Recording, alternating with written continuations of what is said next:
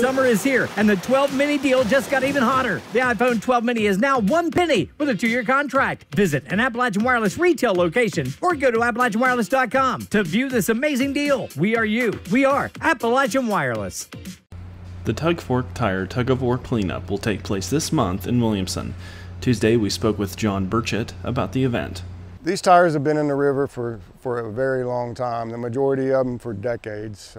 We're sure there's some being dumped here and there, but the majority of these are years and years and years old. And we're trying to clean up the river to promote the area for tourism. With multiple tourism applications pending, stretching over 60 miles, Burchett says cleaning the river will enable them to open up recreation opportunities, such as fishing and paddling.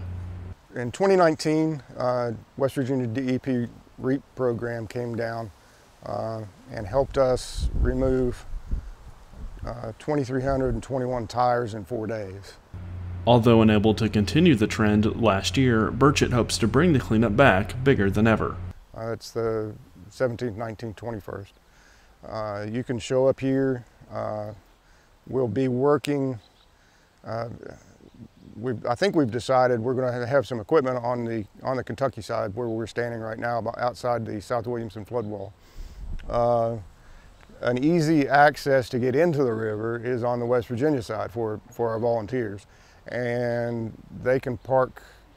They're outside the floodgate at the Williamson Pre-K through 8 school on Parkway Drive in West Williamson, and there will be a path marked.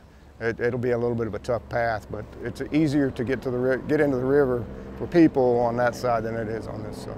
The cleanup will take place on August 17th, 19th, and 21st between 9 a.m. and 2 p.m.